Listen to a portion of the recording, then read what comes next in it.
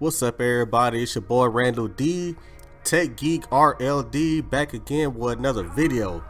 Today we got the iPhone X on Xfinity Mobile.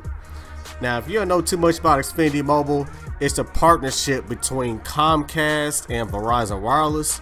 So you already know Verizon has excellent coverage almost everywhere, and then you got Comcast, who has the best in-home Wi-Fi experience, the best internet coverage, things of that nature. So that's like the best of both worlds, right?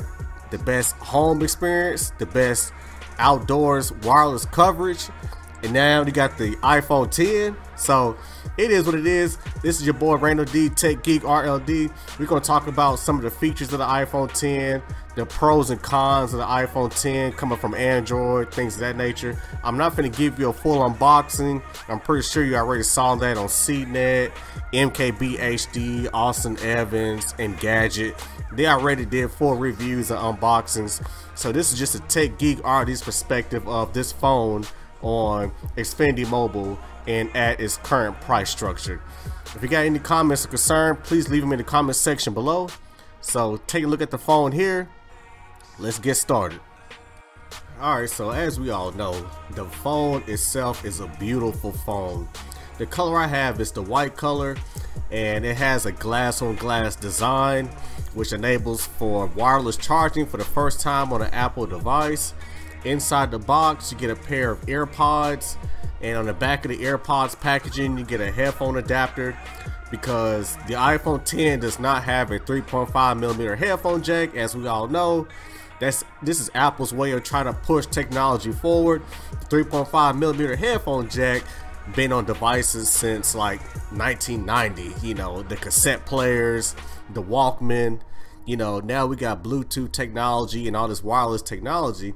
This is Apple's way of trying to push mankind into getting rid of the headphone jack to save space in the device and things of that nature. But you still got your Samsung if you need, need that headphone jack. But anyways, inside the box you got the headphones. You also got the lightning adapter for your headphones, and you also got the AC adapter, which I have already removed from the packaging, but we all know what that looks like, right? Your typical white brick you plug in the wall, and it is what it is. Alright, so next let's talk about some of the specs of the phone real quick. Now, if you used to pick this phone up, the phone comes in two colors. It comes in a space gray and it comes in a silver, which is what I have in front of you guys today. The capacity of the memory comes in at 64 gigabytes or 256 gigabytes. I chose 64 gigabytes for the sake of how expensive the phone is. As far as the display, the phone comes in at a Super Retina HD display of 5.8 inches that supports HDR. The resolution is a little bit shy of 1440p, which comes in at 2436 by 1125 with a 1,000,000:1 contrast ratio. With that, I mean, long story short, what that just means, the screen is going to be beautiful, sharp, and crisp. Long story short, as far as the processor, it has one of Apple's latest processors, which is the A11 Bionic chip. Like I said, all these specs, long story short, as far as the processor is concerned, just means the phone is going to be fast, stable. When you click on the icon, the app is going to launch. When you click on the game is going to run smooth and perfect. Long story short, the processor it's going to get the job done. As far as the camera is concerned, there's two lenses on the back of the device. Both of them are 12 megapixels. One of them is a wide-angle f1.8 aperture lens. The second lens is a telephoto 2.4 aperture lens with an optical zoom, digital zoom up to 10x. So as far as video is concerned, when capturing video with the two lenses, you can do 4K in 24 frames per second, 30 frames per second, and 60 frames per second at 4K, which is a first for a smartphone. The 1080p does 30 frames per second and 60 frames per second. Not to mention, you can do slow motion video at 120 FPS or 240 frames per second for slow motion. So I mean, at the end of the day, when it comes to the camera, this is premium. When you pay $1,000, The camera department is 100. That's all I can tell you. The front camera comes in at 7 megapixels with portrait mode, portrait lighting, and emoji, 1080p HD video with an aperture of f2.2. So the back camera, the front camera, both of them feature HDR. When you take your pictures or when you record video, this is the phone you take with you to anniversaries, ceremonies, weddings. The camera on this phone is guaranteed to get the job done. Now, as far as the camera is concerned, the camera gets the job done 100%. Take a look at some of these photos I took. This is the back camera. As you can see, every single photo is sharp and crisp. If you look into the background, look into the clouds and in the sky, you can see the color is very nice and vibrant and detailed.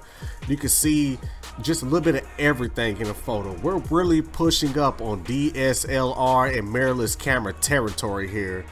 Looking at this photo, the tree is nice and sharp, the shadows, you can read the text engraved into the cement. Again, this camera does it justice. Take a look at the front camera here, pushing up on DSLR territory again. The background has a nice bokeh effect where the tree is nice and blurry in portrait mode. This photo here, the camera is also in portrait mode again to give you that nice DSLR blurry background type effect, which is bokeh. Again, this camera just simply gets the job done. If you need to shoot professional photos or casual photos, this is the phone to get in the camera department. Alright, so by now we all know photos look good. What do the videos look like, right? So next, I'm gonna play a sample clip recorded from the front camera using the video capture of the phone. This video footage is captured at 1080p at 30 frames per second on the front camera. It is what it is. Check it out. Front camera on the iPhone 10. Just to give you a little quick example of what the camera looks like. You know, just in case you try to vlog or things like that. So we're out here at Bicentennial Park. Just get some quick footage. It is what it is. Nice sunny day. Perfect day to come out, get some footage in Nashville. So camera looks pretty good. Look at the screen, the video footage looks really nice. I hope it looks like this on a computer when I'm editing, but the camera footage looks really nice. So I do have the phone on a tripod so I can hold it more steady. So it is what it is. TechGeek Alright, so now we got the front camera covered. Take a look at some of the back camera video footage. This scene here is captured at 4K, 60 frames per second. Please set your TV or monitor or phone accordingly, depending on which device you're watching it on. But as you can see in the video, the frame is so smooth. You can see every single train moving down the track, so smooth. Now, as far as some extra footage is concerned, I want to touch on the camera department one more time. As you can see in this footage here, this is captured at 60 frames per second at 4K. Now, me being in editing in the studio, I'm changing the frame rate of the video, but as you can see, even when I drop the frame rate to slow motion, the frame is still sharp and crisp. Just to give you an example of where cell phone video footage is headed nowadays. As you can imagine, this speaker at full speed is pumping like really fast. Like, you know, you watching the speaker with your bare eyes, it's at full speed as it flexes the air and produces the bass in the car. But to be able to drop the frames down to like 10 to 20 frames per second so you can see it in slow motion at 4K from a cell phone, that's highly impressive. So just some little extra footage there to kind of wrap up the review or the overview of the iPhone 10. Well, for the most part, that wraps up my thoughts and opinion of the iPhone 10 on Xfinity Mobile. With the Galaxy S9 around the corner and with all these other top tier flagship phones out there and these other expensive phones, you gotta ask yourself, it's $999 for an iPhone, is it worth it? I mean, yeah, the phone is beautiful. The phone comes in at a camera resolution of 4K at 60 frames per second. It has glass on glass design. It's water resistant. You could drop it in a puddle. You could drop it in a toilet, drop it in a sink. You can capture excellent photos and video. You can play games on it at full speed, excellent performance. This phone pretty much does a little bit of everything, but with still competition from Samsung with the Galaxy S9 around the corner, and not to mention the cheaper Galaxy S8, which you can pick up for the low price of about $500 nowadays. You gotta ask yourself, is the iPhone 10 really worth it at $999? I would answer that for you, but I can't. So it is what it is. It's your boy TechGeek RLD coming at you with another video. You know I'm an Android fan, so stay tuned for the next video, which will be of the Galaxy S9. When I get that in my hands, you're guaranteed to see some video coverage of that. It's your boy Randall D, TechGeek RLD.